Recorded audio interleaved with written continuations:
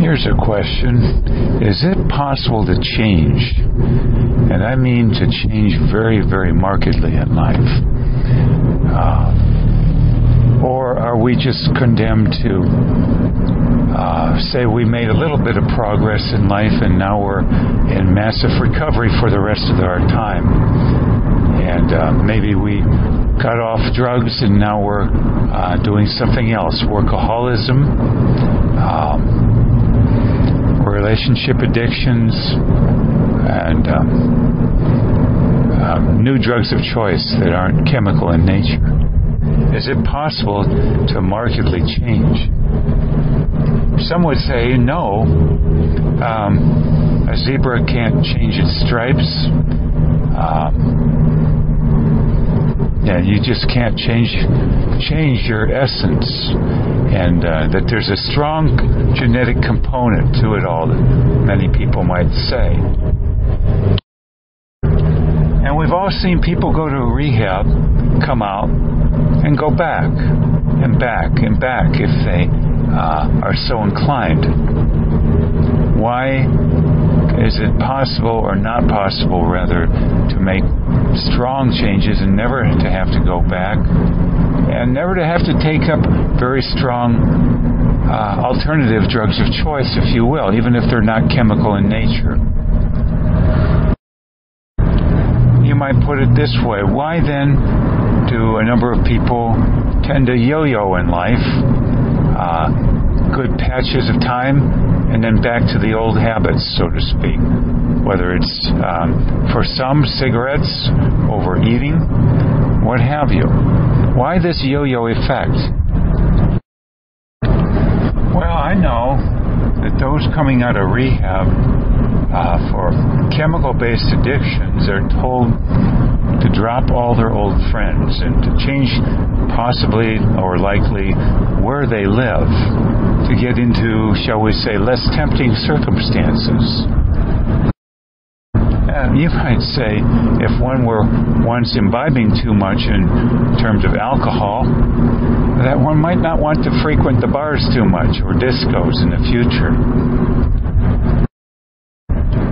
But interestingly, what I see all too often happening with people who come out of rehab or conquer certain aspects of trauma they had in the past, physical, sexual, neglect-related, that there's one element missing here, not just shifting to a different type of environment. What I see oftentimes not done is what you might call unplugging completely in stages.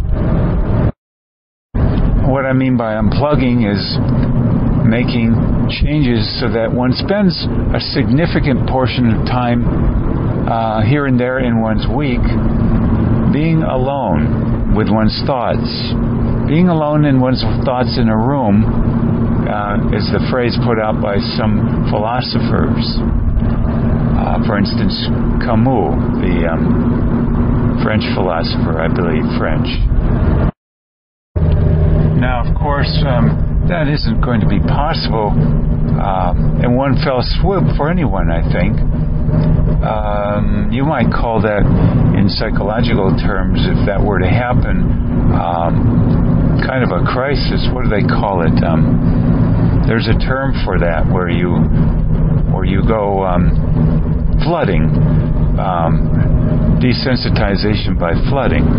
We tend to want to have a more comfortable approach, so more of a baby step approach to being with our fears, as per the issue of distractions. To be alone in a room with your own thoughts requires a minimum of distractions. And isn't that then the essence of a chemical-based addiction? Alcohol, meth, heroin, issues with marijuana use, etc. Even overindulgence in food, as if one had a large spread of Thanksgiving banquet food 3-4 times a week. instead of a couple times a year. Noting that for the longest time, many a rural person in China had one chicken a year that they consumed, by the way. Interesting. Some would say then that the essence of sexaholism is overindulgence in that form of pleasure expression for distractive purposes. And of course, there being a little bit of an ego booster there too for some people. And sometimes even a desire to have a negative impact on the other person at the same time. Kind of a big combo deal going on there. I'm reminded of the movie The Razor's Edge. Was it based on a script by Somerset Maugham, the writer? Back in the 50s, the movie came out, I believe. Fascinatingly great movie. And there was Tyrone Powers played a role in which he was seeking more than the average person in life. Went to India, talked with a person there, and decided to go up a mountain and stay in a hut for about a half a year, alone with his thoughts in a room, i.e. with a minimal of distractors. Noting he did not pack up with a family and go there. He wasn't married, no children, no radio, no podcast, no computer, no boombox, no nothing. I'm not even sure he took a pad of paper and pen, although that probably would have been very handy for growing. So my question is then, how many people do this in modern ages? Maybe they want to go to an ashram, say, and grow and approximate this, but isn't that like going bird watching with the Audubon Society in an urban area and having 20 other bird watchers almost elbow to elbow with you? Is that being alone in a room with your own thoughts then? So that things percolate to the surface that you might ordinarily not find so pleasurable? I don't think so. These days, it's hard to even be alone in a room in a nature preserve way out of the countryside without hearing a jet go by every 5 minutes, or a farmer having a motorized vehicle zoom by while checking the cattle. So the upshot and finality of this message, I guess, is that I think very, very few people coming out of rehab, so to speak, go on the mountaintop for an extended period of time, and I mean alone. That doesn't happen very often, so why would we expect them to make appreciable changes when they never do tend to get alone with themselves for more than a few minutes at a time?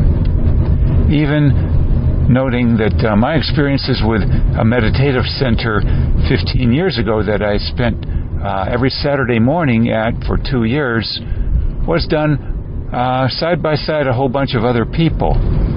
Granted, no music playing, but it also then the case that some people take up meditation with music in the background.